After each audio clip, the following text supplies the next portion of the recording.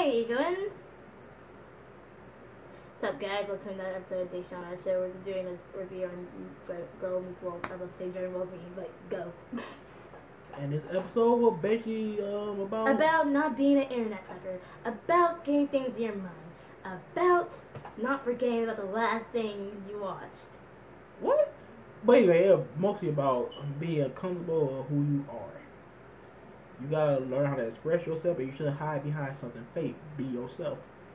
And if you do be yourself, people might just like you. If you actually care about what people think about you. I honestly don't. Neither do I. Some people I really don't care. And that's the message behind this episode. It was pretty good. It was not too Disney like the other episode normally be. And I'm looking forward to the next one. What do you think, Samar? Cool. Very cool. Indeed. Now I'm about to go do what I could do last couple of minutes. Continue my drop. I'll continue my Yeah, I gotta do something. I made this like my 10th video. I hit. Still voting for Urara. Right Still voting for Urara. Still voting for Urara. I never went this behind in videos. It don't make no damn sense. Yes, but I'm still trying to.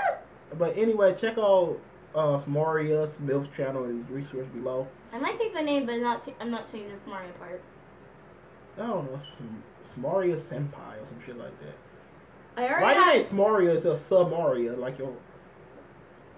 Do you misspell your name when you made that? No, the Google first did it. Interesting. I didn't do it.